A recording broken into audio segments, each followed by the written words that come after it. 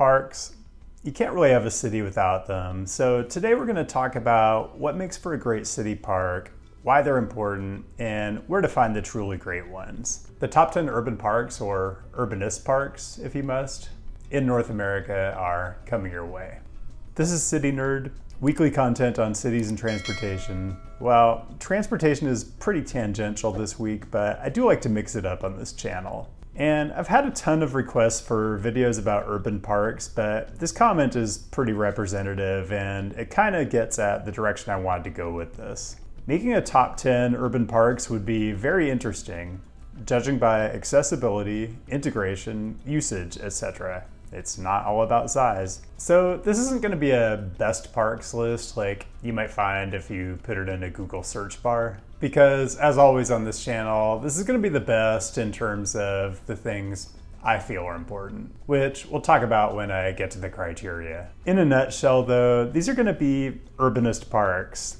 Parks that have a positive relationship with surrounding density and have good multimodal connections. But, well, yeah, they still have to be great parks on their own merits too. So to even be considered, these have to be urban parks.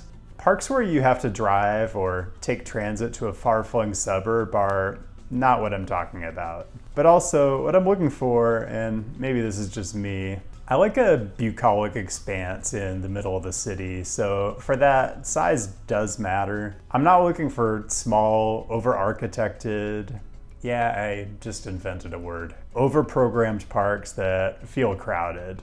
I mean, those are fine, but they're a different definition of urbanist. I'm thinking of Clyde Warren Park in Dallas or Bryant Park in New York, which I do like both of those, but I think of those more as plazas or tightly controlled public places than as actual parks. I do want to spend a bit of time on the criteria. So as I talk through this, I'll try to illustrate with one of my all-time favorite urban parks worldwide.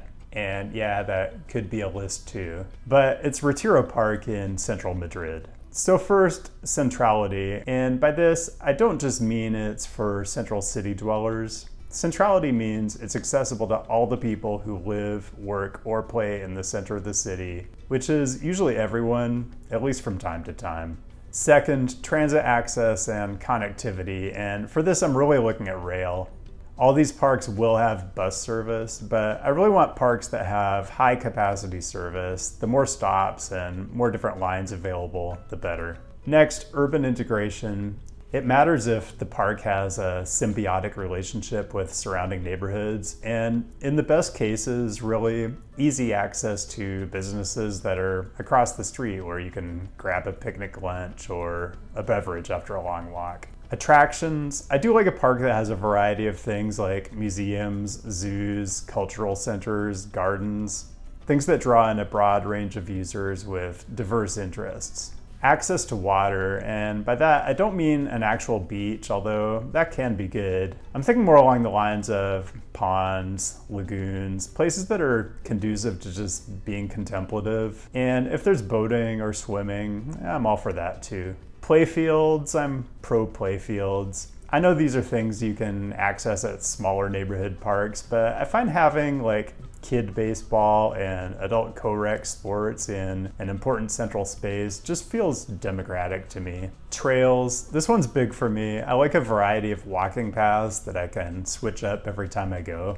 This really goes back to the size question somewhat and what I really think is important in parks, and that is, can you get lost in nature or at least a reasonable simulacrum of nature? And finally, kind of a negative one, which is, does it have golf courses? Because I'm taking away points for that. Parks should be democratic places, no user fees unless you're going to like a museum or renting a boat or something. It's public space. And golf is not a worthy urban land use, especially not in a public park. Because really, a golf course is a huge, single-purpose chunk of acreage that's basically useless for poor people and for the disabled and for people who just don't care about golf. Just one YouTuber's opinion and rant. That was way too much preamble, but I just love the Retiro.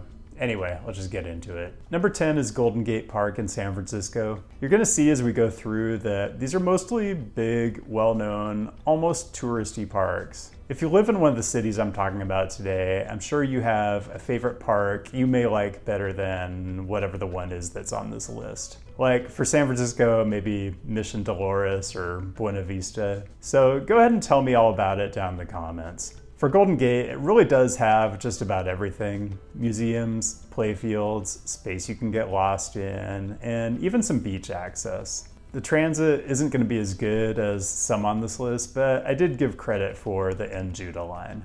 Number 9 is Fundadora Park in Monterrey, Nuevo León, Mexico. This one is interesting. The grounds aren't huge, but it's built on the site of a decommissioned steel foundry, so it's like a mega version of something like Gasworks Park in Seattle. The park doesn't have a huge amount of open space, but lots of museums and attractions. It's got a river walk. It's got metro stations at each end of the park. The Line 1 Griga station on the east end, and the Line 3 Santa Lucia station on the west end. Number 8 is Stanley Park in Vancouver, BC. This one doesn't have nearby rail access at all, but it shares the peninsula with downtown, so it really is very accessible to a lot of users. And it's definitely big enough to where you can get lost in it away from the city. The big thing here is that it's almost completely surrounded by water. You've got the Burrard Inlet on one side and Vancouver Harbor on the other, and the seawall path goes all the way around with absolutely incredible views. Another thing I really love to see is good nearby housing density. Residential high-rises along the edge of the park. I mean, this is central Vancouver, so there are going to be residential high-rises basically everywhere. And speaking of residential high-rises along the edge of a park, number 7 is Forest Park in St. Louis, Missouri. This is another example of St. Louis being a city that just lives a lot bigger than what its actual population is. My theory is this goes back to a time when it was one of the 5 biggest cities in the US, so the neighborhoods and infrastructure seem to have been planned and designed as if it was going to continue to be one of the 5 biggest cities in the US. The park has lots of cultural attractions, but lots of very bucolic open space too, and it's very accessible to the city's relatively young light rail system with stops at the west, the north, and the east ends of the park. Forest Park could have been even higher on this list if there wasn't so much golf. It's like you can literally be wandering through, and then you find there are huge swaths of the park that are completely impassable if you didn't pay a greens fee. It's really not good. Number 6 is Prospect Park in Brooklyn. There's no golf in Prospect Park, but there is a killer museum and a really well-balanced, well-arranged collection of lawns, gardens, lakes and ponds, and woodsy areas. This is one of the Olmsted design parks, so you'd probably expect nothing less. It interfaces beautifully with the surrounding neighborhoods, and you've got subway access all the way around the entire perimeter with access to 6 different lines. It's actually hard to imagine I have 5 parks ahead of this one, but I do, and number 5 is Balboa Park in San Diego. This is probably the number 1 park on this list in terms of sheer number of different attractions. Obviously, the San Diego Zoo, which is world-class, but you've also got a bunch of museums, including the Comic-Con Museum, apparently. Also, an organ pavilion, a puppet theater, a Globe Theater replica, a model train museum. I mean, it just never ends. Really good proximity to downtown and decent access to the light rail network, although you have to find your way past this incredibly large freeway interchange. So here's my hesitation.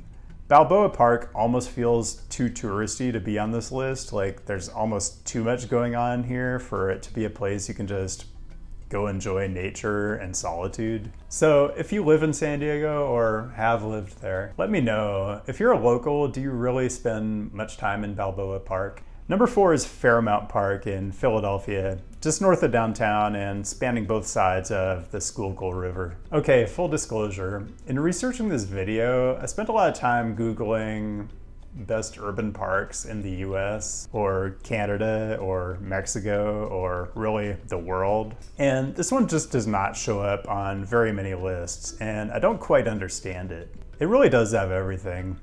Tons of attractions, museums, gardens, theaters, a zoo, good water access with boathouses, trails, plenty of athletic fields, no golf, good transit access. I mean, you can basically walk to the park from the 30th Street station. So when I tell you Philly is an undervalued city, this is what I'm talking about.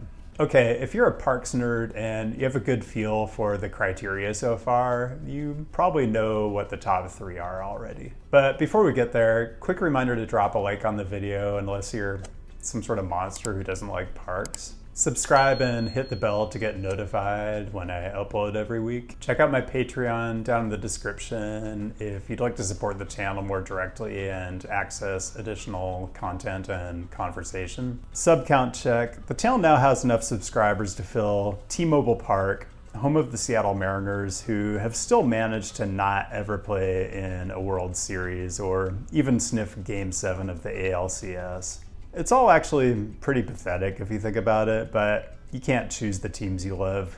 I covered T-Mobile in my Urbanist Ballparks video, but I'll add this little tidbit. Probably the only ballpark that has a regional and passenger rail line, a light rail line, and an enormous bus base right behind the stadium. Honorable mentions, I did expect Griffith Park in LA to make this list. There's a lot to like, but when I really looked at it, it was too much golf, too disconnected from the city, too little transit access. But if you own a car, which you probably do if you're in LA, it's probably great. Boston Common is lovely, but just too small. I need something I can get lost in. High Park in Toronto, close but no cigar. And I have a special soft spot for Washington Park in Portland, which has a lot of the elements I look for, including, in a way, the best transit access you can possibly have, which is a station right in the middle of the busiest part of the park, with elevators going 259 feet down to what's purportedly the deepest station in the US. Smartest transit investment of all time? Maybe not. But man, it's fun to bring your bike on the train and then just bomb downhill all the way home. I don't really have dishonorable mentions here, just cities that make me scratch my head a little. DC, the National Mall just doesn't fit my definition of a park, and there really just isn't a standout otherwise. And the Twin Cities, which has one of the best park systems in the US, but again, no standout. Okay, let's move to number 3, which is Chapultepec Park in Mexico City. This one truly is world-class. It's got incredible cultural attractions, including the National Anthropology Museum, which is a can't miss. It's got a castle that dates from 1785. It's got a zoo. It's got a lake you can boat on. It has miles of paths and trails running through lush vegetation. It interfaces beautifully with the surrounding neighborhoods, Polanco to the north and Condesa and Roma Norte to the east. And it has excellent access to the city's great metro system, with 2 Line 7 stops on the west side and Line 1's Chapultepec station on the east side. Number 2, Grant Park in Chicago, but for this I'm actually including Millennium Park and Maggie Daley Park. They're all contiguous. Incredible cultural attractions, great access to the lakefront, and I love that it's the clear-cut place you're gonna celebrate when a Chicago team wins a championship. The proximity to downtown and all the dense transit is maybe better than anything on this list. My only hesitation is, yeah, it's big, but can you really get lost in it and feel like you're in some kind of meadow or something apart from the city? Maybe not, but there are lots of great places to linger. Also, honorable mention to Chicago's Lincoln Park, which is great in its own way and has just about everything that Grant Park might lack. So yeah, if you're in Chicago, you really do have the best of all worlds. And number 1 is, of course, Central Park. I don't know if this is even debatable, but feel free to make your arguments down in the comments. It is a place that feels like it should be overrated, but it just isn't. I mean, it functions at every level. Lots of cultural attractions, including, for my money, the best art museum in the Western Hemisphere. A castle, not as old as Chapultepec, but still great. An incredible mix of lovely wooded areas and glorious open lawns. Lakes, reservoirs, and ponds for boating or just hanging out and contemplating the meaning of life. Ball fields galore, swimming and ice skating in season. Extremely cool design features, including the bridges, of course, but also the old Manhattan schist outcroppings that are all over the park. Seamless interfaces with diverse neighborhoods on every side of the park with no freeways obstructing your path. Subway stops around the perimeter of the entire park, serving like 14 different lines. It is the best you can do in North America for my money. And that's all I've got. Thanks for enduring, and special thanks to the patrons who keep me busy making new end screens for the videos every week. It does mean a lot. Keep the great topic suggestions coming, and I'll be back with a new episode next week, and I'll see you then.